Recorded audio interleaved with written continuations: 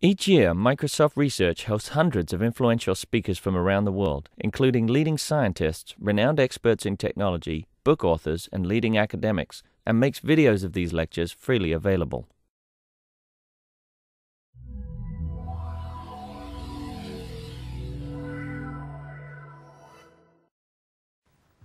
Today, it's a great pleasure to have Orr come and give us a talk on about attacking KASUMI. As you all know, Orr is a very well-known cryptanalyst, and is a student of Eli B. Ham, and he has broken every symmetric cryptosystem in sight, including AES, IDEA, and now Keylock. And now today, he'll attack KASUMI. Always a pleasure. Thank you very much. Okay.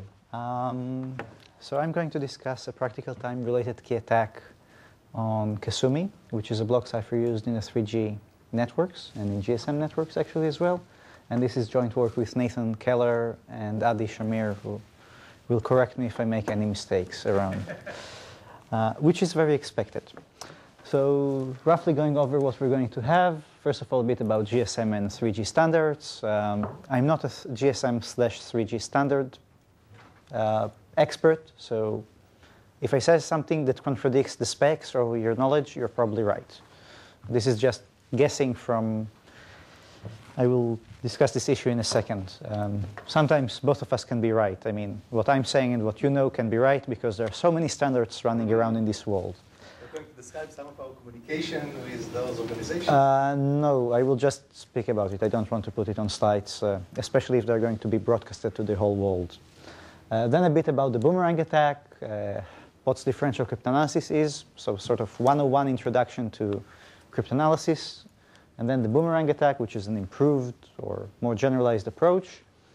A bit about the independence assumptions needed in differential cryptanalysis and boomerang attacks, and actually, to some extent, our new result can be shown, can be summarized as sometimes there is dependence, and we can use it for our advantage.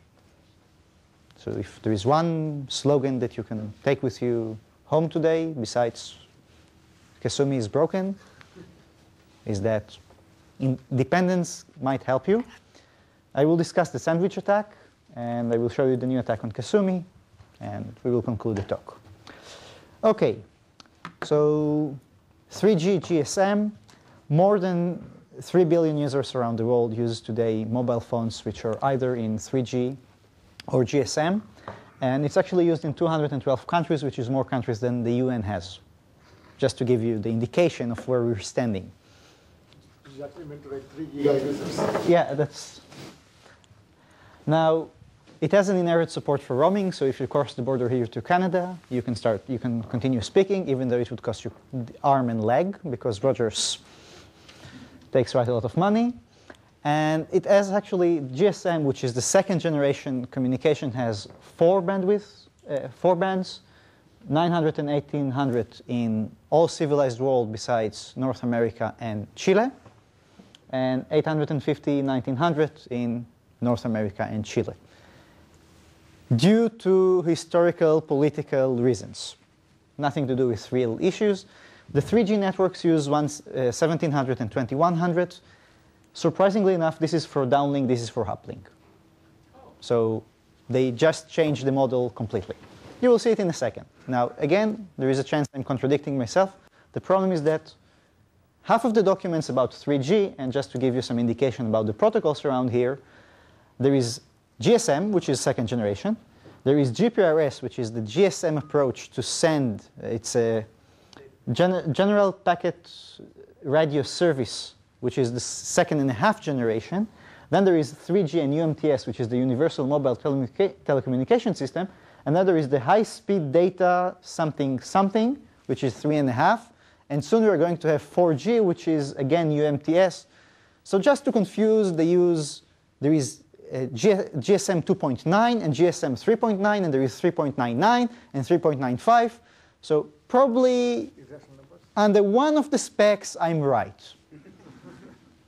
Okay, just to give you some indication about the speeds related to it, in GSM, voice is encoded either in 6.5 kilobits per second or 13 kilobits per second. This is the outcome of the encoder. The data in GPRS can reach 144 kilobits per second. which is nice. It's efficient if you don't do much on the network. And the speeds is actually the same uplink and downlink.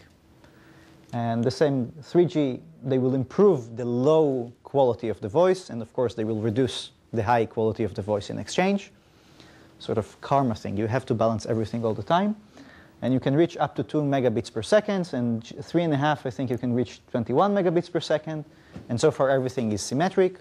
When you get to the 4th generation, it's going to be for the first time asymmetric, where you will be able to download faster than you upload. I'm thinking about the fact that users, most of the time, want to consume information, not to generate and share information. Why do you want 100 megabits per second on your cellular phone? You want to watch 10 movies at the same time? Or what? You're going to connect it to your laptop. And when you're going to... You can connect up to 8 laptops to me. And then you will connect this laptop to the cloud, and it will start running secure multi-party computation protocols and location-based services. Yeah. And most of it is, of course, going to be protected and secured with various mechanisms. Now, I'm sorry, the asymmetry is not, doesn't have to do with sort of basic technical limitations like the powers of the transmitters versus the power of the phone? It's mostly, in theory, you could increase the battery size by a factor of 2, and it should still work. Right. It's a matter of just, we don't have enough bandwidth. Currently, most service providers, mobile service providers have an issue with lack of bandwidth to their base stations. This is currently the inhibitive factor in many cases, and in the future it's going to be even worse. So God knows why they want to give you more megabits per second between you and the base station when they cannot push enough information to the base station as it is. We're thinking small. The form factor may become a virtual reality helmet. Why don't we let him continue? Well, I have the feeling that at the end this is going to be the case. Nobody would ever go outside his house, and I mean, good for your muscle. Okay, so let's consider, for example, this lovely thing, handheld device, and it has to have security. So what are the most interesting security threats? Call theft. Old analog phones and old generation protocols had quite a lot of issues with call theft, or cell phone duplication, where you just leave me the phone for a few seconds, I read all the information from it, and now I can make phone calls and charge your account rather than mine. Also, there is the issue of eavesdropping, and today we have way more issues, and today there are even viruses for mobile phones and that sort of stuff. Please go to visit my website using your new 3rd generation mobile phone. Very cool viruses. Seriously though, the GSM 3... Jailbreak your iPhone. Yes, this is an example for how to use the fact that you have 100 megabits per second per download. I mean, if you want to break stuff, it's important. Now, the model is very simple because we have a service provider and we have customers, so we can have pre-shared secrets. And to deal with all these issues, there is a SIM card inside each mobile phone which works in GSM or 3G. Which contains a series of pre-shared secrets, and that's it. That's the only source of security, and the fact that they used proprietary algorithms gives you this warm, fuzzy feeling that it's going to be secure. Okay, so what are the protocols? First of all, you have to authenticate your mobile phone to the network, and there are 2 protocols, A3 and A8, which are actually not defined. A3 and A8 are carrier protocols, and they are defined to be, I send to the mobile phone query of this and this many bits. I get a response of this and this many bits. I send again this and this many bits, I get this and this many bits, and at the end of this process, I know that the mobile phone at the other side is indeed one of the mobile phones that I authorized, actually one of the SIM cards that I authorized, and by the way, we also have a shared key. This is a byproduct of all this authentication protocol. And at the end of this execution, you get either 64 bits of a key in GSM and A53, and in the future you'll get 128 bits, and this is also what you get in 3G networks. 128 bits of shared key based on 100... I can tell you that out of the 64 bits you get, 10 are zeros. It's already public. Oh, is that right? Out of this 64, yeah. Not recently. Not recently. They Original design. last few years. Now, the cool thing is that A3 and A5 are not defined, so there is a standard example called comp128, And if you have heard this name before, you should probably know by now that when Goldberg and Wagner in '98 reverse engineered the protocol for just reading the chip, they already broke A3 and A8, which was very common. Today people use Comp 128.2 or other protocols, and so far nobody complained too much. And the reason for that is that, well, we don't really care. You will see in a second. The other part, and the part that's interesting for us as the users, is our privacy, our precious privacy. When you go into the train or the bus and you start shouting at your mobile phone, you don't want people around you to eavesdrop. How do we do that? We encrypt the information going from the mobile phone to the base station, and only to the base station. From the base station to the rest of the network, it's unencrypted. So if, for example, you are working for a government agency and you want to eavesdrop to some conversation, you don't have to run after the guy. Just sit at the center of the Verizon or any other mobile provider and just listen to the conversation. It's unencrypted there. Yeah? You ignore A5/0, which is even weaker. You don't consider that? I will get there, don't worry. So the first early attempts were A51 and A52, which were stream ciphers. A51 accepts 64 bits of key. Usually 10 bits of these are set to 0. And A52 also accepts these 64 bits. And they're not very strong. How not strong? Well, when A52 was first reverse engineered by, I think it was Goldberg, Wagner, and Brenico, they already published an attack of... Briseno, sorry. It started with a B. So they succeeded to break the cipher into 2 to the 17 operations, which is roughly a few seconds if you don't really know how to program. And A51 had several other issues. And besides this, there is also a very special stream cipher called A50 to be used where encryption is really bad. And it accepts 0 bits of key as input and produces 0 bits of key as output to be used in France. It used to be the case. Really mandated in France? No, it used to be mandated. It's a nice topic. Most phones will not tell you whether you are encrypting now or not. There was one model that was made by, I think, Siemens, which could be set into a mode where it will display. Now, if you go everywhere in France, it will usually encrypt using A51. If you go to Paris, the indication that it's encrypted disappears mysteriously. Paris things are not encrypted. Yeah, but it's Paris. I mean, everything is public domain anyway. The thing about these ciphers, besides being weak, we'll see in a second how weak they are, is the fact that the design was kept secret and had to be reverse engineered. Even though, as usual in cryptographic circles, there were leakage, over the years, and people started to say, hey, I know there are 64 bits of registers running around there, and there are 3 registers, and slowly people actually worked on these ciphers, even before they were public knowledge. A51 can be used in all modern countries, Western countries. A52 is to be used in countries where the American Secret Services and the French Secret Services wanted to eavesdrop. That means Russia, third world countries, Middle East, etc., etc. I mean, including Israel. Israel still uses A52, best cipher around. In the next generation of GSM, 2.5 or 3, they're already using KASUMI, which is a block cipher, which is the entire source of this talk. And it is used in 2 modes of operation. One of them is F8 as for encryption and F9 for authentication. So you take the same block cipher, you throw it into some sort of an authenticated CBC MAC, and encryption, some sort of structure. I think one of the reasons they designed everything from scratch was just to prevent issues with IP. So if you develop everything on your own, you're secure against the problems. You're not. You're supposed to. In any case, A51, first attack on the real cipher was by Biryukov, Shamir, and Wagner, 2000. Then there was some attack by MJB. It's Maximov, Johnson, and I'm terribly sorry. If your name starts with B, I keep on forgetting that. And then there was the BM and Burkan from 2006. You can break today A51 in about 2 to the 30-something operations, or if you give me some data, I can do it even faster. So So it's relatively broken.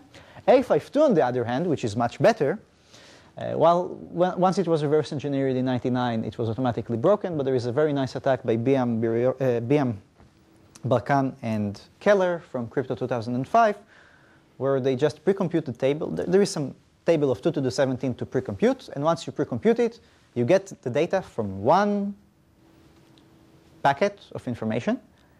You multiply it by a matrix 2 to the 17 times. You check some parity code, and once you succeed, you find the key in, I think this is the key. I mean, just using multiplication by matrix.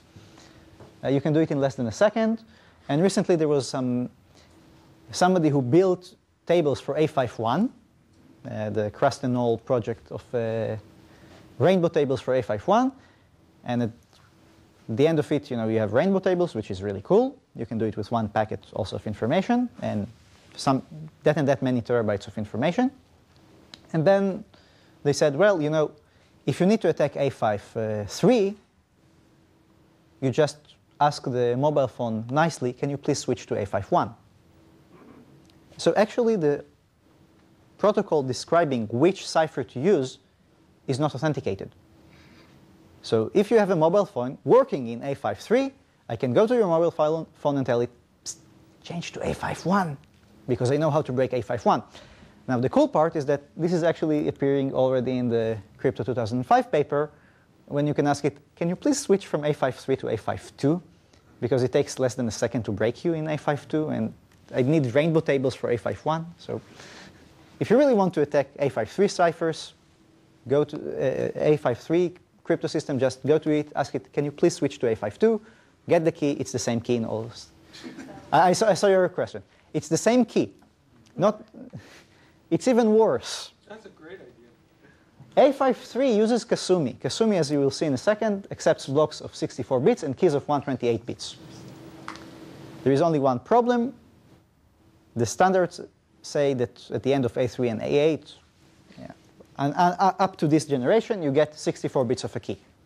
But you need 128 bits, so you just copy the 64 bits, duplicate them, and voila, 128-bit key for free. Anyways, there were some theoretical attacks on KASUMI. We published them in AsiaCrypt 05. And now, at some point, A53 became A54, which is KASUMI, the same mode of operation, but now supports 128-bit keys. Woo! When you use it in the 3G networks, the same algorithm, A54, is called User Authenticated Encryption 1. Everything is the same. And now there is the UAE2, which is based on Snow 3G, which is a stream cipher, accepts keys of 128 bits, designed by Johansson et al. Actually a good cipher. So far nobody knows how to break it.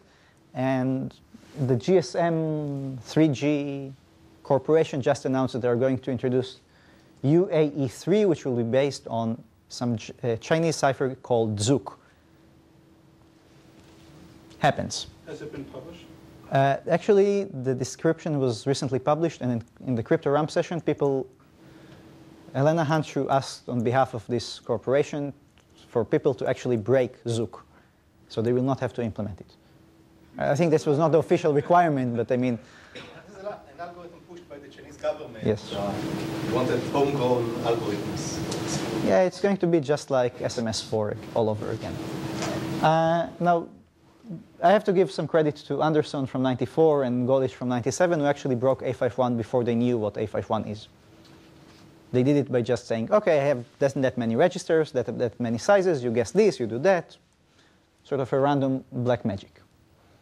So a quick overview of F8 and F9. There is a mode of operation. We have to prove that it's indistinguishable, indifferentiable, very secure, that you don't lose security because you're using crazy modes of operation. F8 was proven to be secure in a paper from 2001, and in the paper from 2003 it was shown that F9 is also secure MAC, assuming that the underlying block cipher KASUMI is a secure pseudo-random permutation. Everybody are happy? Wow, good. Actually, what Iwata and Kohono showed in 2003 is that these proofs were wrong. But Iwata to the rescue. he proved in 2004 that if you assume that the block cipher is secure against related key differential attacks, then F8 and F9 are secure. So as long as the adversary cannot break the crypto system when he is allowed to pick two keys and control the extra difference between them, F8 and F9 are secure. Otherwise, well, you lose in security. Yeah? Is it proof specifically for XOR differences or Yes. any different? XOR differences. This is in the proof. The reason for that is that they actually use the same key in F8 and F9, and the standard way to transform one key into two keys is you XOR it once with one constant, one with a different constant. I see Josh trying to complete. There are standard tricks. How you transform one key into two keys. Unfortunately for us, that XOR of constants is not what we need in our related key. Yeah. So they knew the anticipated attack. They were anticipating it. Okay, a bit about Kasumi. So actually it's a descendant of MISTY. There was a block cipher designed by Mitsuru Matsui named MISTY-1. 64-bit block, 128-bit key. It's a facial. I will just show you the diagram. So this is a facial construction. You take 32 bits, you throw them here, 32 bits go here. Each round, they iterate two round functions. The FL, which is given a key, a linear function. But when you don't know the key, well, it's still a linear function, but you don't know which of the linear functions. And the FO, which is in itself facial-like construction of 3 rounds, using FI, which is in itself facial-like construction of 4 rounds. It's sort of a matryoshka. Yeah. So actually, it's a very large number of rounds if you count it expanded. when you look at it, it's very secure. If you try to go with any differential going from this side to this side, you're going to get completely cooked. In any case, the interesting thing is that FL and FO switch the order. In the odd rounds, it's first FL and then FO. Otherwise, it's first FO and then FL. Just to make things even more interesting. And after 8 rounds of this thing, you get the output. And it was a great rejoicing in the camp. Questions so far? So can you describe it as Feistel with more rounds or some... Not really, because you cannot really do that. There are 8 Feistel rounds. You can treat each of these as some random permutation, independently random permutation, and you have 8 rounds of a Feistel. That's it. If you expand one of those rounds, it's like 4 other rounds or something like that. Yeah, but they're all on the same data path. That's the... So actually, each value here is XORed 4 times with stuff that comes. It can be completely random. For the sake of argument, assume that this is a perfect random even random function. It's a permutation, but assume it's a random function. You have all the Luby-Rakov super pseudo-random permutation after 4 rounds. Everything is fine, but there are 8 rounds. Actually, we're using this fact a bit. So, sorry, you're saying they'd have been much better off if they'd done just 24 real Feistel rounds instead of this nested Feistel? Depending on what you define as real Feistel rounds. There might have been better. Okay, so here is a summary of attacks so far. Just a comment. This picture describes both MISTY and KASUMI. There are differences in the key schedule. This is not in MISTY. This S7 does not exist in MISTY. Yes, that's one difference, but also the key schedule is different. The key schedule is different. We're going to talk about it. And the point is that the original MISTY, as of today, still has 128-bit security. There are no attacks on MISTY. If you are looking at KASUMI, it has practical time. What did they do wrong with this transition? There is a slide at the end. This is a great question. I have a slide. The interesting part about the key schedule algorithm, they transformed the key schedule from MISTY-1, which was highly nonlinear, to something which is linear. You take the key, you XOR it with a series of constants, and then thus generating 256 bits of key. And each round, you use 128 bits of subkey material, which is linearly derived from the key. And it's always the same, in the sense that this KO in the first round, it comes from the first word of the key. In the second round, it's the second word of the key, third word of the key. There are 8 16-bit words, and each time you use all of them in each round. 128 bits of subkey each round. Lots of fun. But luckily, everything is linearly dependent. So, distinguishing attack on 4 rounds from 2001. You can attack up to 6 rounds using 2 keys in a simple related key differential attack. Impossible differentials can do it with 1 key up to 6 rounds in 2 to the 55 chosen plaintext and 2 to the 100 time, a work by Kuhn from Eurocrypt 01. Then we had a series of related key boomerang and related key rectangle attacks that could break the entire cipher in 2 to the 54.6 chosen plaintext and 2 to the 76.1 time. So, the standard theoretic cryptanalytic game is over, cipher is broken. Who cares? Luckily for us, we can, using new techniques, reduce the data complexity to 2 to the 26 and the time to 2 to the 32. I hope it's impressive. Okay, a quick introduction to differential cryptanalysis. How many of you ever heard about differential cryptanalysis? What? Yeah. I know that the people from Three Fish never heard about that. I have the feeling that this talk is going to be rated not PG-13, but non-cryptographic audience only. Anyway. So how it's work? It's a work by BM and Shamir, and Adi is going to be presented on the slides quite a lot. Instead of looking actually at the development of the encryption of one value, you look at differences. You look at 2 values, you look at how the difference, which is usually going to be the XOR, develops through the encryption algorithm. Why this is interesting? Assume for a second you have this simple operation when you take the key and you XOR it with some data. Now, if I have 2 inputs, X and X star, and I throw them in through the same operation, on one hand I'm going to get X XOR K, and the second value is going to be X star XOR K. But when I look at the XOR of these 2 values, the K disappears and I get X XOR X star. So if I knew the difference before the operation, I will know the difference after the operation, which would allow me to throw away the key and disregard the key. And this is the best thing you can do in cryptanalysis, just throw away the key. Of course, I'm cheating, but the cheat comes from the fact that now you cannot handle nonlinear operations.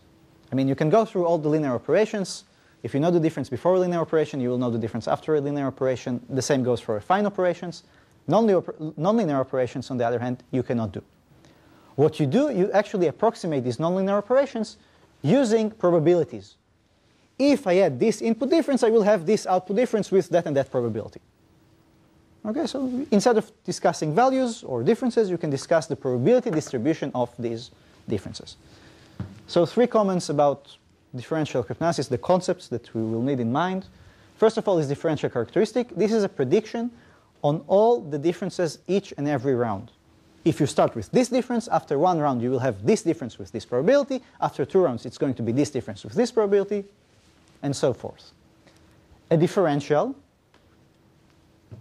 it doesn't really matter how I get from here to my hotel, as long as I get there. So it's input difference, output difference, and the probability to get from point A to point B. That's it. So far so good.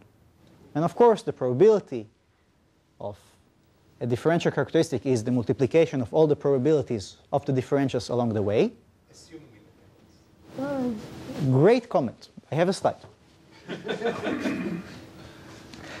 And the probability of the differential is the sum of all the probabilities of the differential characteristics that share input and output. And there is the concept of right pair, which is a pair that satisfies either the differential or the differential characteristic, depending on what I'm trying to do.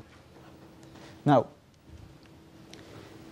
generally speaking, if you have a differential or differential characteristic with probability p, you need about 1 over p pairs which satisfy the input difference. Sorry. Questions so far? This is just geometric distribution. If the probability of succeeding is 1%, you have to try about 100 times until you succeed. Okay. So how does the differential attack works? You take many, many pairs. One of them, at least one of them, has to be a right pair. You try to identify the right pair, and then you analyze it. And why do you gain information from right pairs? the pair that satisfies the differential characteristic, or the differential, gives you information about what happened inside the nonlinear operations. So it gives you more information about what's going on inside, and usually you can use this information to find the key. Now, the exact analysis depends whether you're using differential or differential characteristic. It depends if you're attacking the number of rounds of the differential or more rounds. You can do what is called NR attacks, where you try to attack more rounds than there are in the differential. And there is also distinguishing attacks, where you can tell this block cipher is indeed 8 rounds of AES, or this block cipher is not 8 rounds of AES. So this is what you do. And that's it. Questions on differential cryptanalysis? There will be exam at the end. So. OK, let's move to boomerang attacks. Now that we have differentials, and we know the differentials are really, really bad for you, unless you're attacking, you design the block cipher such that it will be secure against differential cryptanalysis. How do you do that? You make sure that there is no differential with probability more than, let's say, 2 to the minus 110 in your cipher. Because then that means that you need 2 to the 110 pairs that satisfy the input difference in order to find one right pair. And so this is the way to build secure ciphers. And at some point, people started to have very long ciphers with very nice proofs of security. And what Wagner had to do in 1999 was to actually try to break such ciphers. So assume for a second that you have a very long cipher, no good differential for the entire cipher. However, if you cut the cipher in half, you have a good differential for the first part, good differential for the second part, but they don't combine. So the boomerang attack is a way to actually combine it. And the idea is follows. Assume that you have a differential alpha goes to beta in the first cipher, in the first half, and gamma goes to delta in the second. And for the sake of argument, assume everything happens with probability 1. It makes life easier. So we start with two plaintext P1 and P2 with... Beta is different than gamma. Otherwise, you could combine. Yeah, beta is different than gamma. If beta is equal to gamma, everybody are happy, besides the designer of the cipher. So if you start with alpha difference, and you partially encrypt, you will get beta difference. Again, everything probability 1. That would be great to stop here, but encryption continues. So x1 becomes c1, x2 becomes c2. Great. Now, let's do the boomerang magic.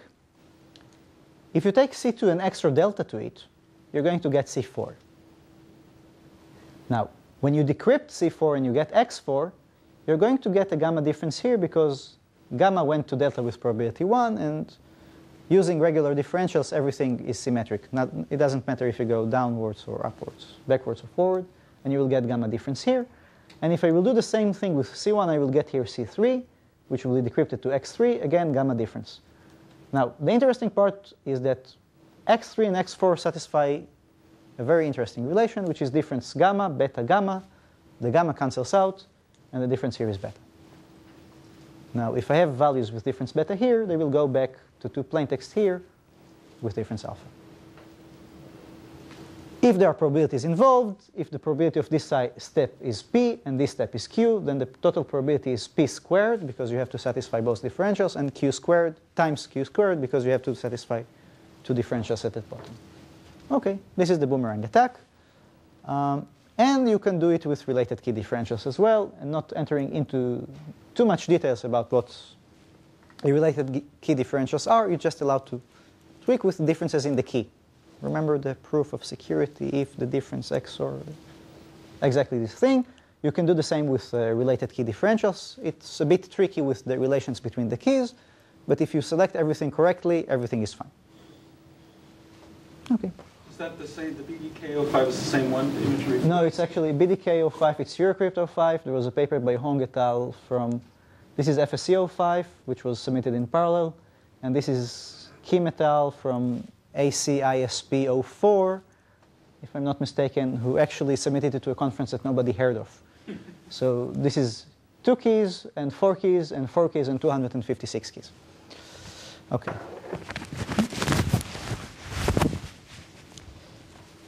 Yeah. OK. So a small technical detail about differential cryptanalysis is the fact that we assume that stuff works, which is usually the case, especially when you have an attack of 2 to the 100 complexity, you assume it works. And the reason for that is that we don't really know to deal with things otherwise. So assume for a second that we define a set of all the good values for some differential. So if we have a differential alpha goes to beta, I'm just going to capture all the good values. And I'm going to pick one of the two in the pair. It doesn't really matter. If you want to formally define it, I mean both P and Px or alpha are in this set, meaning if P is in gk of alpha goes to beta, that means if you encrypt P under K and Px or alpha under K, you will get beta, difference in the output. And now you can almost immediately see how can I use differential cryptanalysis in attacks by identifying in which of the sets gk I am, I can tell you something about the key, because it's not the same plaintext which is in all the sets. Most of the time it's going to be this plaintext in this set and this plaintext in this set. So by identifying which of the values is the right pair, you will identify in which set you are. And you can define the inverse, the set for the ciphertext. Okay. Now, there is an underlying assumption about the probabilities when you define the probabilities of differential characteristics, and this is what Adi mentioned before. If you're trying to predict the probability of a differential for many rounds, we usually assume it's the multiplication of all the probabilities for each and every step on the way, each and every round. And you have to assume that these actually are independent of each other. That the event, assume for a second that you have a differential alpha goes to beta goes to gamma, and you ask yourself, what's the probability that alpha goes to gamma? You have to assume that the set of the good ones with respect to alpha goes to beta is independent of the set beta goes to gamma, and then the probability is just a multiplication. Now, another independence assumption which is used in attacks. There are cases in which you don't need this independence assumption. This is when you are XORing a new independent subkey after the end of the... Amazingly good comment.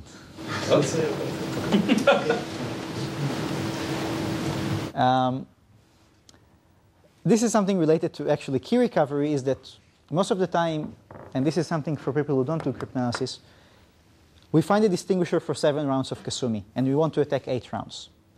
The standard way to do it, you partially try all the subkeys of the 8th round, you partially decrypt.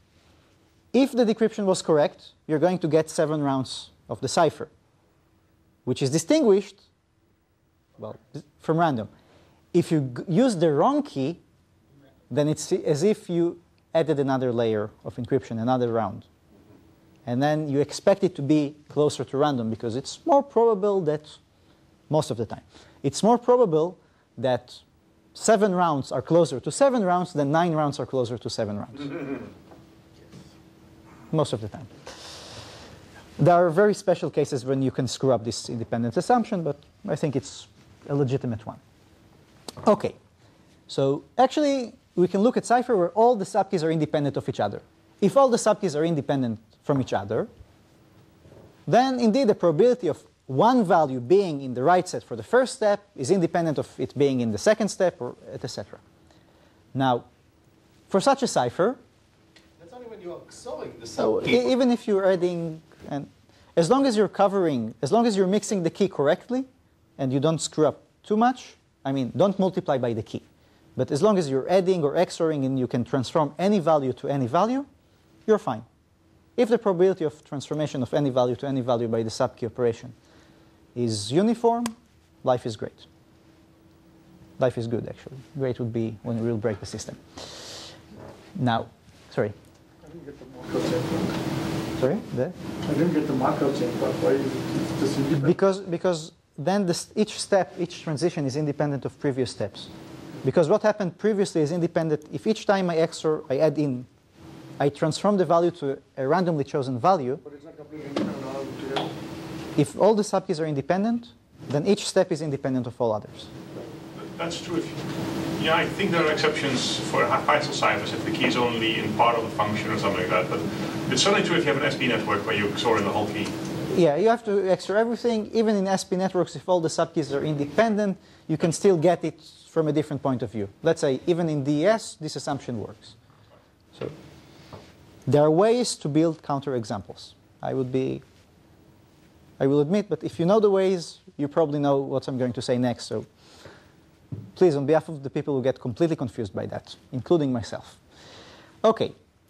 Now the problem is that how the analysis works. I pick a plaintext at random, I pick the key at random, and then the probability that this plaintext or this plaintext pair will satisfy the differential is indeed the multiplication of each and every step on the way.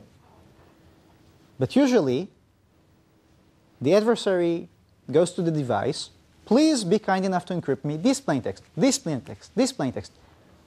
The key is fixed once. So actually we're cheating, because the key is not fixed after fixing the message, and for each message is chosen independently. We fix the key once, and therefore we need to assume some sort of a stochastic equivalence, which means that it doesn't really matter what's the order of operations. Either you first pick the key and then pick the plaintext, or first pick the plaintext and then fix the key, it should be okay. Most of the time it is. However, there are ciphers where this is not the case. Usually, this gives rise to issues with weak keys, keys for which the behavior is completely different than the usual. IDEA is a notorious example of cipher with lots of related key issues. On the other hand, you can construct something that is called conditional differentials. This differential works if key bit is equal to 0. So there are lots of issues running around there. Most of the time, most of the ciphers, this is the case. You can assume it without making too many mistakes on the way. For the boomerang attack, the situation is much more complicated because we actually have 2 differentials and 4 pairs. And it might be the case that this pair is independent of this pair, but they are dependent with these pairs, because there are 4 values here. Each is used in 2 different pairs with respect to 2 different differentials. So the entire independence assumptions that you need to assume are much stronger. So roughly speaking, you need to assume that the fact that this value is part of a right pair does not prevent this value from being a right pair with respect to this differential, the second differentials, and this does not affect the third pair. Yeah. Positive dependence would be okay here, right? It's just you don't want negative dependence between these events. Yes. The independence assures us it's p squared q squared. Right. But you would be happier if it would be lower. Exactly. I would be very happy if it would have been higher. I would actually be very happy if it was 0 as well. If you could prove that it doesn't work, there is a variant of the boomerang attack called the impossible boomerang by Jiki and Glue, which uses the fact that something happens with probability 0. So this is the formal definitions of what we need. Not very interesting. And here is a counterexample. Let's assume for a second that the first differential has alpha goes to beta, one specific value of beta, with very high probability, let's say half. And the most significant bit has a difference 0 in it. And not only that, it has to be, the actual bit has to be 0. If the actual bit of the value is 0, then the pair is part of a right pair. Now, if what comes up from the bottom part is a differential with the most significant bit equal to 1, it won't work, because one pair succeeds, the other one cannot succeed. So you can give it formal definitions that say, the thing is that boomerang attack can use many differentials in the forward direction, in the first cipher, in the second cipher. So you have to construct the example carefully, but you can show and construct very nice examples. And there are also more delicate examples if you follow with differential cryptanalysis, where you make sure that something happens through the difference, something goes through the same S-block twice with 4 different values that cannot all coexist in a coherent manner. And if you want the full details of this example, there is a very nice paper by Sean Murphy, where he shows on DES, a real cipher, he didn't, I can cook examples, but he took DES, and he showed there a 4-round boomerang that doesn't go back, that doesn't come back. And the name of the boomerang is because you take something, you throw it, it rotates and comes back to you. And if it doesn't come back to you, well, now, to some extent, if you use multiple differentials, the problem tends to shrink. Because if it doesn't work with this set of differentials, it will work with this set of differentials. And the thing is that usually there is sort of a karma thingy going around. If there is, in theory, all the sets if there is a positive dependency in some place, you're going to get negative dependency in the other place, and vice versa. Because the sum of all probabilities is 1. So if you lose something here, you must gain something there. So, in the grand scheme of life, everything should be okay. If that's not systematically key dependent. Yeah, that's the thing. You have to, I wouldn't say pray, but you have to accept the fact that, the gods might be playing tricks with you. Or the NSA, depending which cipher you're attacking. I'm just curious, I saw the picture. Is it possible to write the relationship with this boomerang attack? Like maybe just on the board, what are you hoping? You're hoping that P of X plus, gamma inverse, what is the relationship? This P squared, Q squared relationship? Is it like a simple formula of it? This is the probability if everything is independent. This is the probability if you have one differential with probability P and one with probability Q. And the P squared, Q squared comes from the fact that you use the same differential, you use each differential twice. I'm just curious, what is the relationship that you get? So you take what is the final attack? Sorry, I saw it from the picture, I'm just curious, sorry. That's a good question. So if you start with two plaintexts with alpha difference and you process this process, you're going to get here two plaintexts with the same alpha difference. I see. So you start with two plaintexts, you get the same, you get two ciphertexts, the difference is weird, but doesn't matter. You just add the same thing in there. I see. So you relate, I see, two differences with plaintexts. I see. I was just going to say is that initially it seemed to me that the attack was just another way to prove a standard differential attack. If you're saying there is no standard differential relationship. No, because beta is different than gamma, then you cannot connect them together. If you could have connected them together, it would be fun. It's not always that fun. Anyway, as I said, there is sort of karma. If you lose some place, you win some other place. And here is an example of the bright side of dependence. Assume for a second that you have alpha goes to beta, and the last round of the differential characteristic is delta x going to delta y. And when you have, on the backward direction, delta being decrypted to gamma, you assume you have a zero difference here on the right-hand side. And this is an example. So let's assume for a second that we have a pair of values, xa and xb, which are being encrypted. There is delta x here, delta y here. They satisfy the first differential characteristic. We're very happy, thrilled to say that at least. And the encryption continues. And then we generate two new values, xc and xd, coming from the bottom up using the delta differences going up. Okay, there is a gamma difference between xa and xc, and between xb and xd, but this is in a second. Which means that if you will put xc here, you're going to get yc. And the interesting part is that the difference between xc and xa in the right-hand side is 0, meaning that actually this is xa. I will do the animation again. It works. xa, so you're going to get ya. The same goes with xd and xb. xd becomes yd, but actually this is xb, which goes to yb, which means that if you look at what you have here is xa, xb going to ya, yb, delta x, delta y.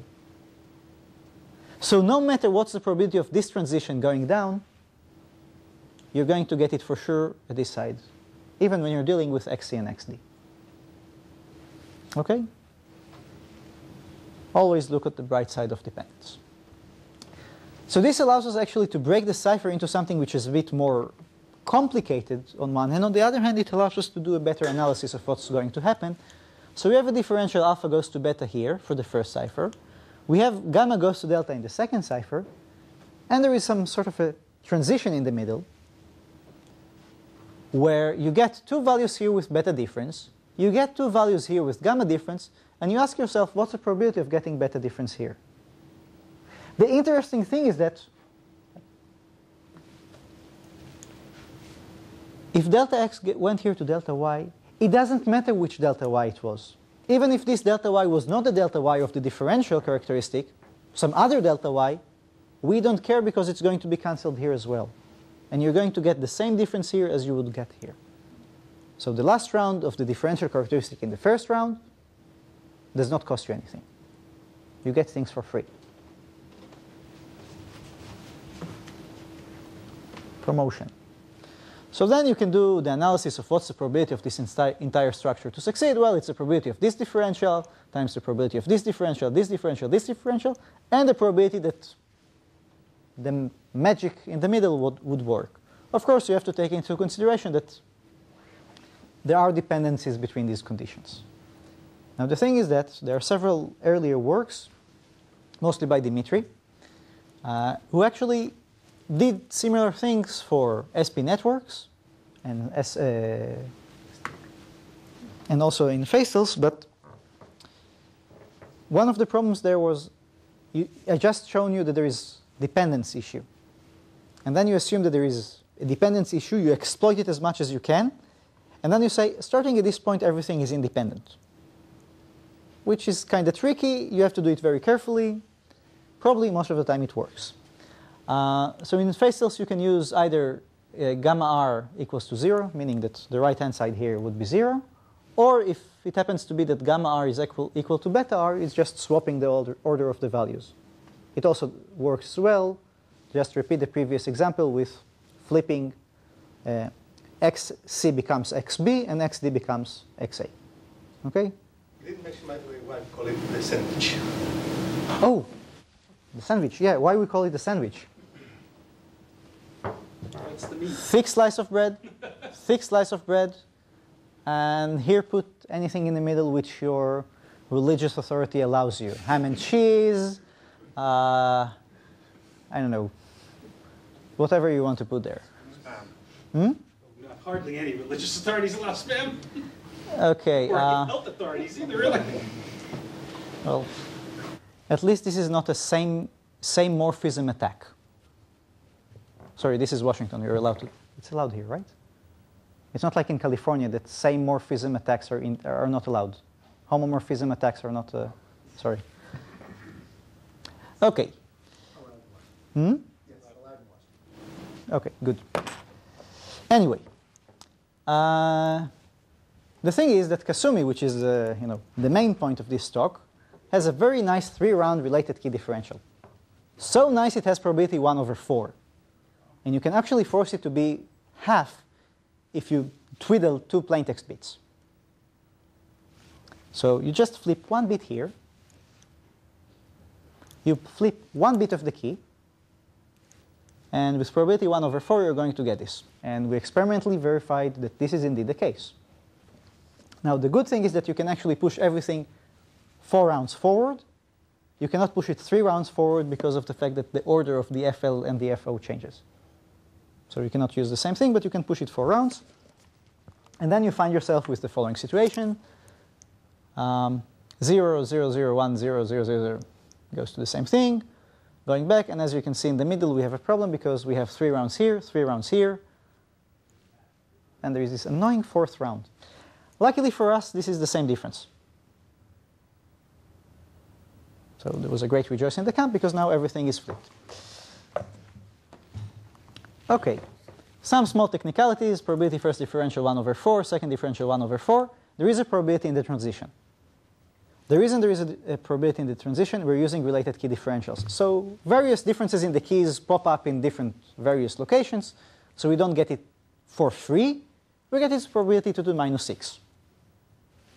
So the total probability is 2 to the minus 14 for 7 rounds of KASUMI. Just to give you an indication, the previous sort of probability impurity in 7-round KASUMI was 2 to the minus 45. So this is actually quite... In real cryptosystem that was designed after the introduction of differential cryptanalysis, a real cipher. Or field. One of the most important ciphers in the history of cryptography. So why this is 2 to the minus 6, if you want the exact details. So we have color coding. I would like to express my apologies on behalf of any one of you who happens to be colorblind. I'm terribly sorry. You will have to do with me telling you the names of the colors. You have 4 values, XA, XB, XC, XD. If they all have the same color, that means they have the same value. random value. We don't care as long as it's the same. And of course, here you have xa equals to xd and xb equals to xc, but they are not equal between themselves. And you can get the first round for free, the second round for free. And then in the third round, you have xa equals to xd, xb equals to xc, which is this case.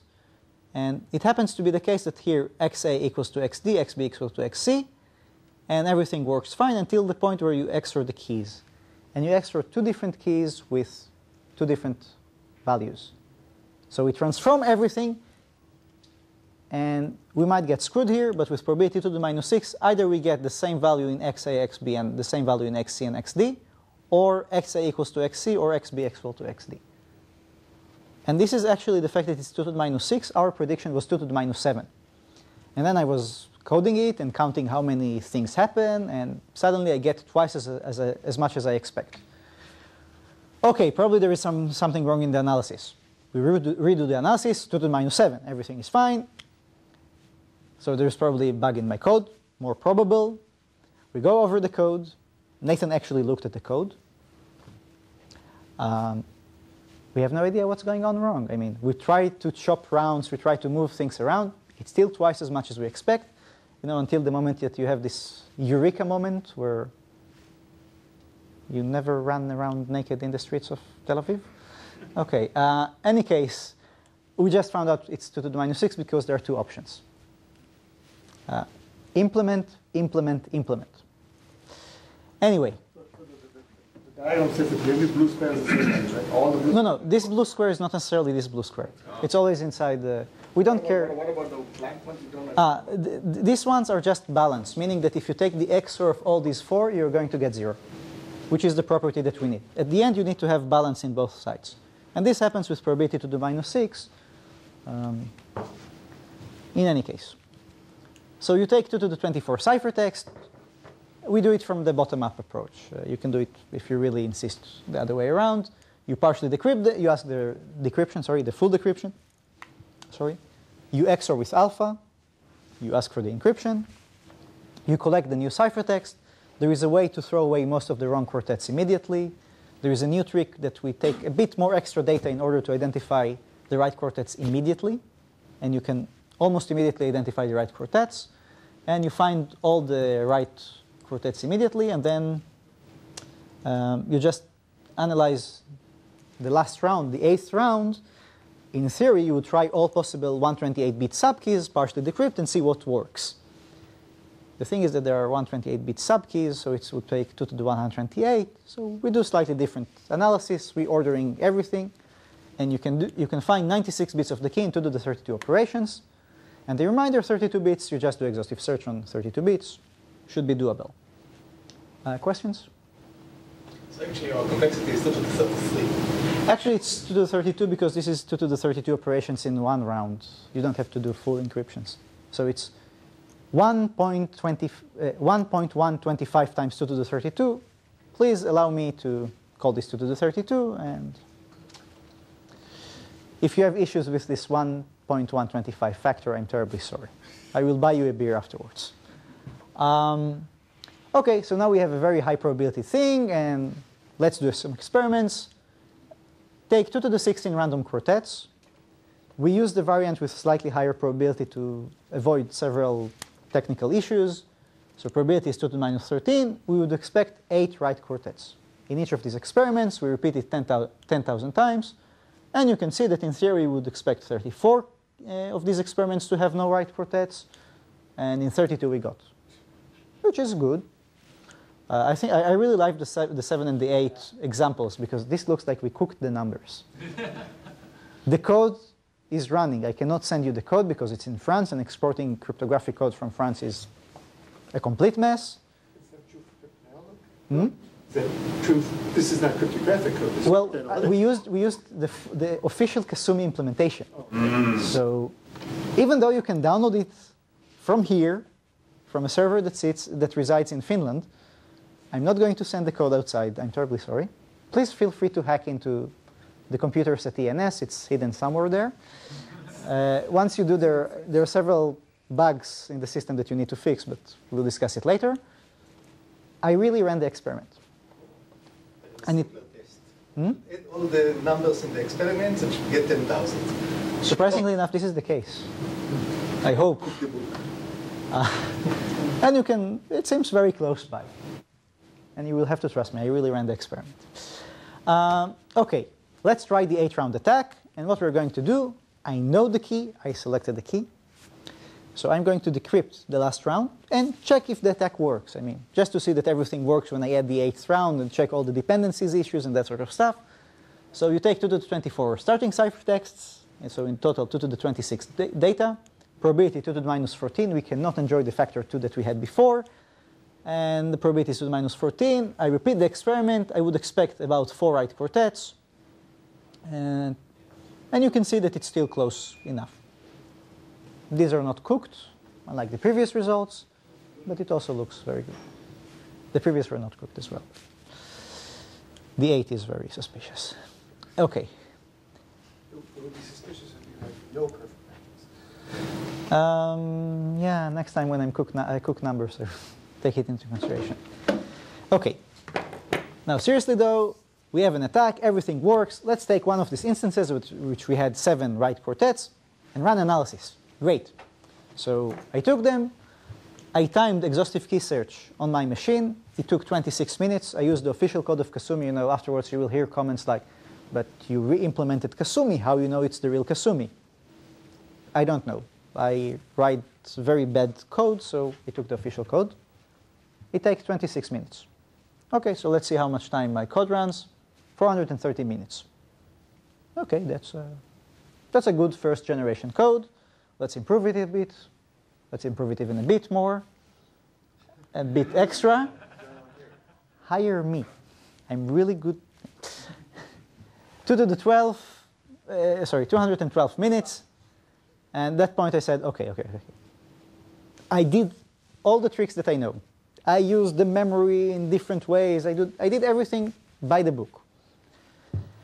Something went wrong, and we looked inside. Actually, we found out that we invoked the exhaustive search part 8 times.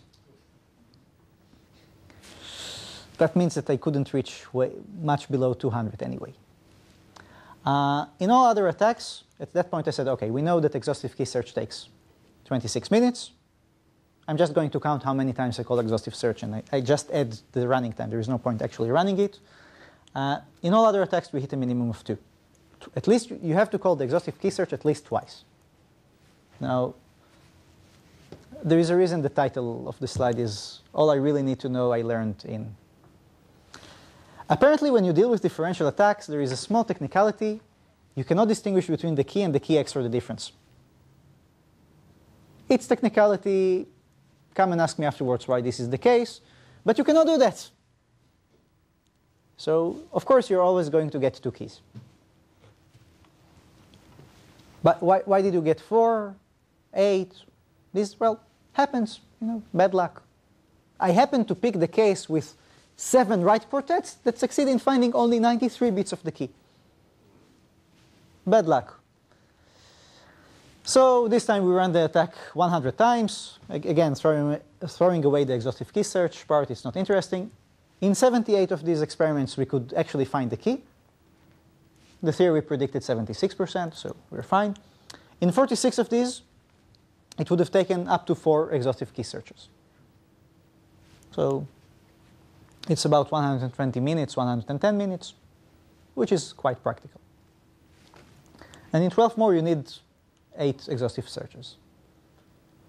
The worst case, I think, was about 200 exhaustive searches. In 1 out of, I think that at this point you can say, well, sorry, we fail. It just changes the success rate a bit. Nothing too important there. Okay, so this is actually a practical attack. I hope that we all agree. The thing is, this is not a practical attack. This is practical complexity attack. You cannot attack A53 in real cipher, in real deployment. There are 2 reasons for that. The first reason is the fact that we need 4 related keys in the attack. I was hiding this fact, but we use 4 related keys. Due to the fact that you take the key and you just duplicate it, you can get 2 out of these 4 keys. But the 4 keys cannot all of them together be allowed. They are not allowed in the GSM networks in A53. In A54 and UAE1, you can get the 4 keys, but you cannot attack GSM networks. Another reason you cannot really attack is that we need adaptive chosen plaintext and ciphertext capabilities. F8 and F9, due to many reasons, do not give you adaptive chosen plaintext and ciphertext capabilities. So this is only attack on the crypto system, which shows that the crypto system is not that great, but don't worry. There are more serious issues with your mobile phones than KASUMI. Okay. So, some final thoughts. The actual implementation found a factor of 2 difference between theory and practice. And you know that in practice, practice wins, but in theory, the theory wins. So please, whenever you have an attack which is close to implementation, please implement, verify, implement, repeat. Actually, it gave us also a factor 2 in the analysis, the implementation. So as I said, karma thing. Everything balances out at the end. Now, it's worth to mention that there are 7 possible sandwiches. You can shift everything a bit, and then you can get the different subway. Just put here some random sandwich joke. I don't have to. In any case, it takes a bit, 75% extra data, and then you find the full 96-bit key. You solve the issue of 2 keys, and everything is fine. Just decide if it's worth the effort. Now, an interesting variant, and one of the changes that the designers of KASUMI did was to change the key schedule. Now, assume for a second they changed the key schedule slightly differently. Instead of using this word here and this word here, they would flip them in all locations, which would be consistent with their design criteria. Everything would be fine. So if you do the same, if you do this, the probability of the transition drops to 0. And we actually verified it experimentally. Now that's kind of stupid to experimentally verify something that never happens, but we actually repeated the experiment and all experiments failed. Okay. If you really want the reason, I can show it to you. It's here in the color diagram. If you don't really want the reason, it's something with the S-boxes. The S-boxes have a very flat difference distribution table, meaning that there are no 4 inputs with the same input difference, the same output difference. And this is required. In the previous attacks, we used this fact. We use this fact for our advantage. And here, we cannot use this fact to our advantage, because at some point you're going to get 4 different values entering into the S-boxes, and you're not going to get, the XOR of all of them will not be 0 at the end. Game over. Okay, so if you really want the technical details, why is it? I mean, it's just a matter of the actual differences that go in. So, were they smart moving from MISTY to KASUMI? First of all, the changes that they did was actually moving the FL, the linear functions, from the data path to the round function. In MISTY, the FL functions are on the data path. It sometimes offers more protection, it sometimes offers less protection. So you can build variants that make it stronger or weaker. They removed 1 key addition, and actually this adds to the security. I think this is one of the worst conclusions that you can think of in cryptanalytic attack. Remove the XOR with the key. It will make your cipher more secure in some key schedules. I mean, you could fix the previous problem if the last XOR would have been there. The black art of cryptanalysis. They added rotations to the linear function. The actual linear the FL in MISTY does not have rotations to the left. It doesn't affect us, but it might help or might prevent other attacks. They have 1 more layer of S-boxes in FI. Without this, our attack would be 2 to the 6 times faster. On the other hand, the previous failing argument would not exist. So, depending what you're trying to achieve, they use different locations for the subkeys. You know, you can rotate the place, put things. Sometimes it helps, sometimes it doesn't. They changed the S-boxes. Now, we didn't really use properties of the S-box besides in the counter example where you need something to not happen, but it wouldn't have worked in the previous S-box as well. And they changed the key schedule. which made everything linear, which helped us a lot. But, you know, I can reconstruct the key schedule which is more secure or less secure. So all in all, this is something which is okay. Dirty details, 2 to the 26 adaptive chosen plaintext and ciphertext. As I said, you cannot achieve them in practice in a field machine, but it's actually an interesting, it's a small amount. 2 to the 30 bytes of memory. 1 gigabyte of memory. That's it. You just need to store all the new ciphertext, and you immediately throw all the interesting parts.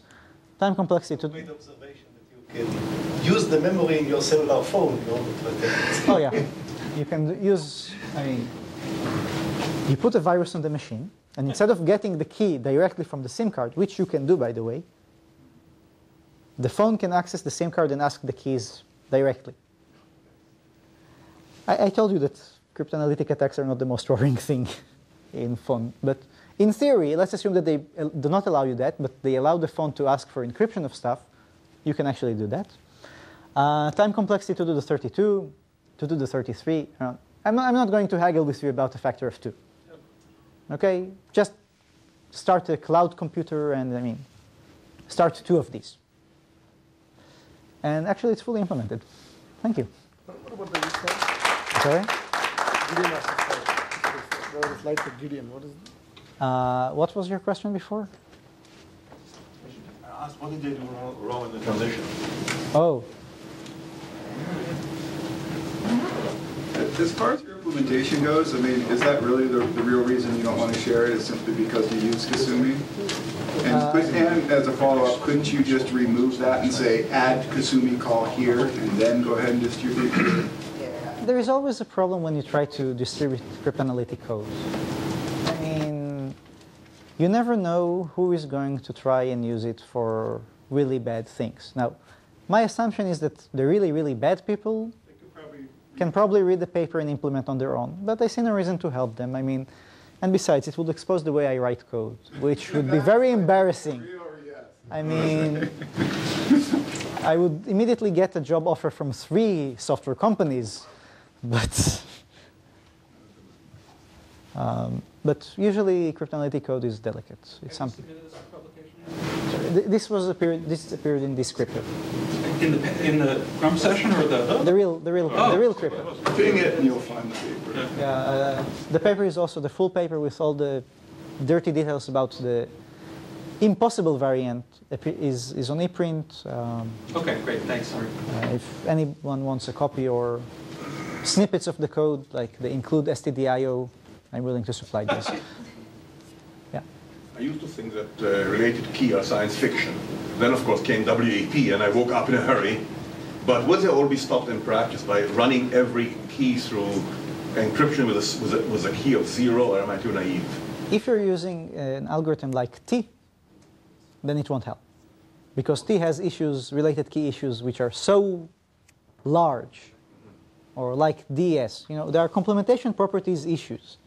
So you might actually fall in one of these. So you have to be very careful. Or in IDEA, for example, the key 0 is in so many weak key classes. So the key 0 is not the perfect selection. Pick something else. But I think that I've heard the suggestion, just take the key, throw it through MD5. MD5 is not great hash function. We all agree, but it should be sufficiently good against this sort of thing. Yeah, it should work. But for a cheaper cost, you can have better key schedules. Instead of starting MD5 and initialization, finalization, and relying on some other primitive. For exactly this reason, if we had an attack in 2 to the 32 time, single key attack on a crypto system, we will put the title practical attack on this crypto system. And here we were very careful to say a practical time attack on this crypto system. Because it's fair. I wouldn't call this attack practical due to the difficulty of mounting related key attacks in most practical scenarios. So could you say a little bit more about F9? So you said that the proof goes through, but it requires this particular related key resilience, and which it looks like this doesn't have. Is that right? Or? Okay, so the proof assumes that the adversary has access to 2 keys. Okay. So the fact that we're using 4 doesn't nullify the proof. Yet. I mean, I guess that asking Tetsuo Iwata about it, when we had the first attack from 2005, he looked at it and he said, listen, it's 4 keys, so everything is fine. Again, it's sort of, you know, there is this concept of confidence and trust, and you need this warm, fuzzy feeling inside you when you look at a crypto system. And the fact that, you know, you add 2 more keys to the adversary and everything collapses it's kind of weak. I mean, at some point someone would say, okay, take the 4-round differential characteristic that you had, add a 2-round differential with no related keys. I mean, if you really want to try and improve this attack, probably there are several ways to improve it. To make it work against Kasumi with 2 related keys. It's not going to be an amazing attack, but it's going to break the security proof. But I think there is a saying that says that everything which is provably secure is probably not.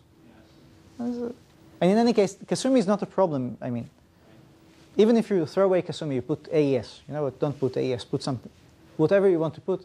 The problem is in the interface, because you can ask the SIM card, can you please give me this secret information? I didn't mention it. Each SIM card has about 10 pre-shared secrets with your operator of 128 bits, the best case you can think of. And your mobile phone is allowed to ask it from the SIM card. Are you sure about that?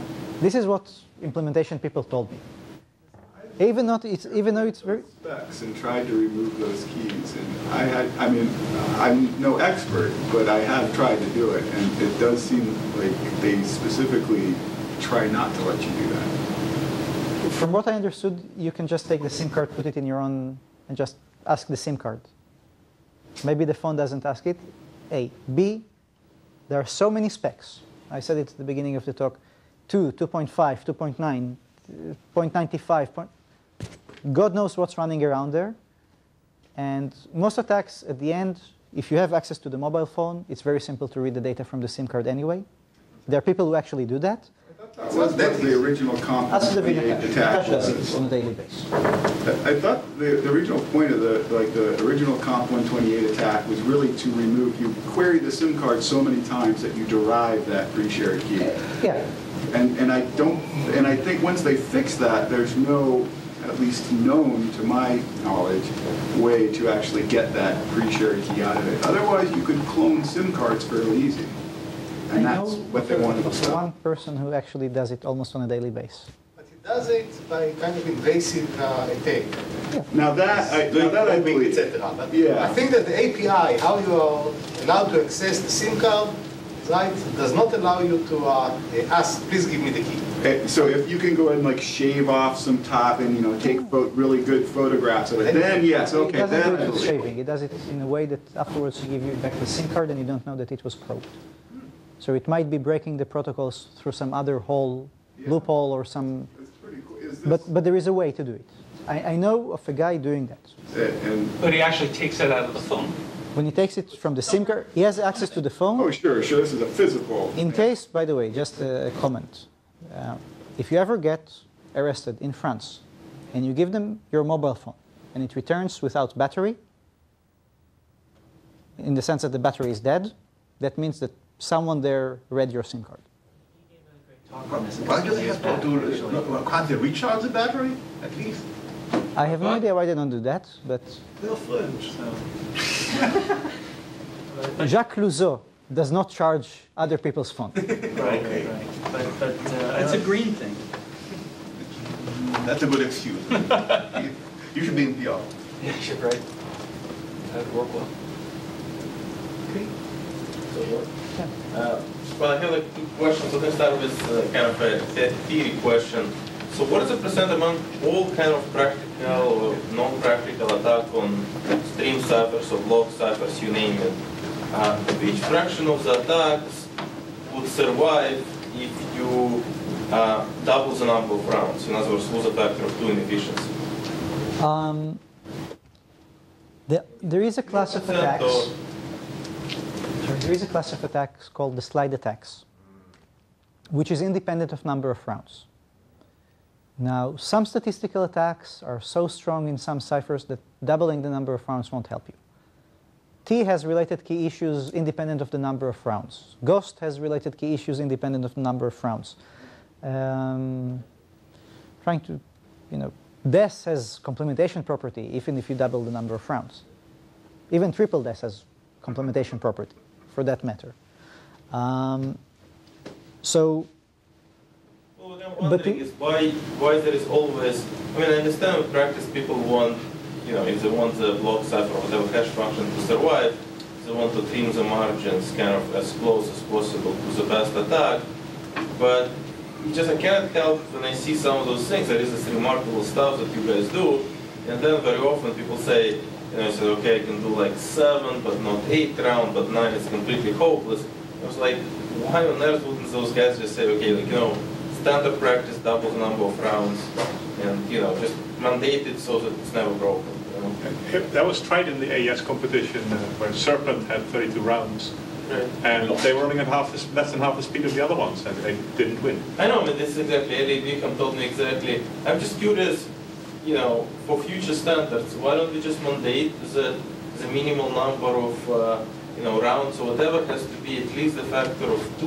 Let's make it 3 to make sure it's better than existing attacks. And then, I know that a lot of cryptanalysis would die, but isn't it worth it? Or is the practical effect would be totally detrimental? No. You have that argument with the embedded device manufacturers. I see. We'll see who wins. I would like to take this opportunity to do some blatant PR for my next talk. I think it's on Thursday. Yeah. If I'm not mistaken, I'm going to talk about the SHA-3 competition. We had this wonderful discussion last week in Santa Barbara about SHA-3. And I think the people who were there start laughing. Security costs a lot. Josh can tell you here, for example, that people are still using SHA-1 because SHA-2 is way too expensive. If you look at the performance figures, we're talking about now doubling the performance cost. Triple. In software, it's 1 triple. Okay, but... You want to hear a silly reason? I was trying to tell some people they should use MD5 for authenticating for API. They said, oh, well, we don't know of a good SHA-256 implementation JavaScript, so we couldn't possibly move that. There are good JavaScript implementations, but in any case, people don't want to pay for security. Now, what you pay is what you get. So the second thing, I'm not sure if it's practical or realistic, but is it possible? I know that sometimes, fine, AES has 128 and 256 kind of variants, but I'm just wondering how practical is to require to at least somewhat parameterize, a hash function or block cipher. Because sometimes there are a lot of choices which are completely ad hoc. You can say, okay, I don't know, DES is only for whatever, 16 rounds or whatever is the right number, AES is 10. I'm just curious how expensive it would be to force people to parameterize their designs, at least to envision this future attacks? So there was discussed in the AES competition quite a bit to have a number of rounds, for example, as a negotiation in the SL negotiation. It opens you up to attacks where I try and cheat the negotiation algorithm, make you believe you use 24 rounds and him believe you use 26 rounds. And then I get a 2-round attack because I can make you encrypt and him decrypt. And really, choosing number of rounds is so complicated. Farming it out to people who know even less is probably not a bad idea. Well, I'm not sure. I'm not saying you look at the telephony situation. If you have the A50, A51, A52, etc., you just heard about an attack in which you convince the other party to use the weak version, and then you extract the key out of it. Yeah, I'm not saying about the policy of each one to use a strong or the weak one, but at least also sometimes it's very hard when people put concrete constants. People say, do you run on a fast computer? If things are at least a little bit put in asymptotic notation for the attacks, at least some simple, just a basic thing like number of rounds or key lengths, I think a lot of things would be a little bit more believable, and also people could be more or less impressed by a particular attack by just seeing some formula, but I'm not sure. I'm in favor of your suggestion, to have a large margin of safety, but I'm trying to apply it to DES. When DES was designed, I think that people didn't know how to attack 6 rounds of DES. Actually, there were papers later on showing how 6 rounds of DES could be broken. So assuming that 6 was the number available, they would have suggested 12 rounds. And then it would have been really nice to break DES. No, but this is a great cipher. I mean, I think it's still kind of pretty much not broken, except for just, you know, more So I'm pointing out that the factor of 2 might be not sufficient in some cases, but certainly it's a good start. But another issue is the fact that besides issues where you try to negotiate things, the people who do implementations, if you look at SSL, you can say, listen, SSL was not designed in crypto agility. I think this was the name they were trying to push at some point. That you would be able to change, you know, why are we stuck with MD5 when, you know, the protocol should allow you to change the hash function to something else in the future, but IETF works in such a way that SSL, you have to, the handshake tells you, I'm going to use MD5 with AES, and when AES came into existence and when it was selected as a standard, they had to double all the number of parameters from stop working with triple DES, start working with AES. That's an argument that we lost. I mean, that's the problem here. People who do implementations are more likely to screw up these things than they are to screw up. Here is a black box that does AES. Use it, period. Here are the test vectors. If you do not conform to these test vectors, you're dead. The fact is that we know how to build block ciphers better than we know how to build protocols. Still, this is the case. So why to push the problems to where we don't know how to solve the problem, rather than, you know, let's keep it in block ciphers, double the number of rounds, I agree, but the problem is that if you try to parameterize things, you generate a problem to the protocol people. You know, key exchange is still not solved. So you want to throw in some, okay, and now agree on the number of rounds. Yeah. I'd also point out that in practice, of all the digital fraud going on, I don't remember hearing of a single one which actually used cryptanalysis, right? Web. It's never the weak point. Even this stuff, why would you bother doing this if you can steal your money another way? Web. So we're actually doing a pretty good job as cryptographers. Web. Web. Web, web, and web. But One single attack that actually cryptanalysis matters in real life. Some of the best attacks against web were really involved protocol and things that weren't really web. Yeah, but I mean, But there was not a bug in the cipher, right? it's not bug. Well, the cipher has issues. Yeah. Let's start with the fact that the cipher has issues. But if you put this aside, the problem is the fact that they put the IV here and not there. And actually, there is a paper by Mantin from AsiaCrypto05 that if you put the IV here and not there, or there and not here, where everybody believed it was okay, you can still attack it. So we still have issues with the fact that it's RC4 in this specific mode with 24 bits of IV and that many bits of key. But there is one attack where the crypto actually is the source of the problems. Now, of course, if you select weak passwords or, you know, the protocol is still not using RC4 correctly, we're screwed. But I mean, but even there, people did this attack, but I haven't really heard of people like robbing the bank or stealing money by attacking the web. Actually, I think that the TJ Maxx credit card fraud. Eventually lost $1 billion. Yes. Okay. So. But I think you're right. The majority of attacks don't involve crypto. We have an example. Oh wow! But it's worth a lot.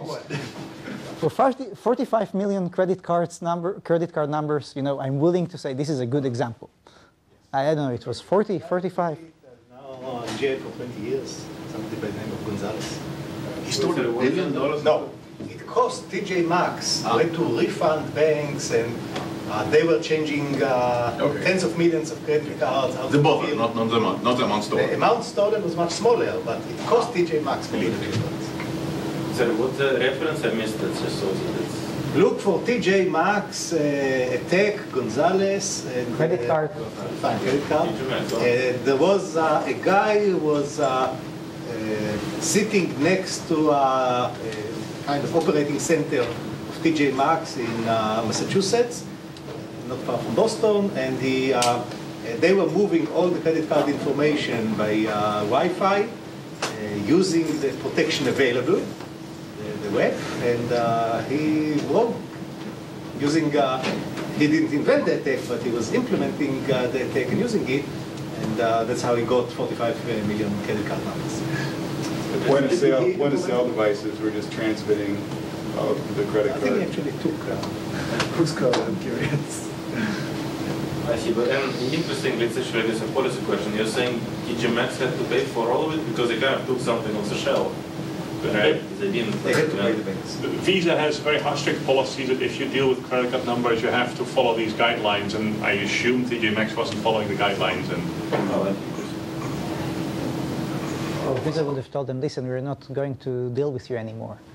Like, would you like to go to TJ Maxx store and say, well, sorry, sir, we don't accept Visa, only MasterCard. And also MasterCard was affected, and American Express, and I think, so nobody would work with them. Please bring your cash with you. And they don't like cash because then the stamp makes it disappear. Yeah. So, okay. Thank you. Thanks for waiting.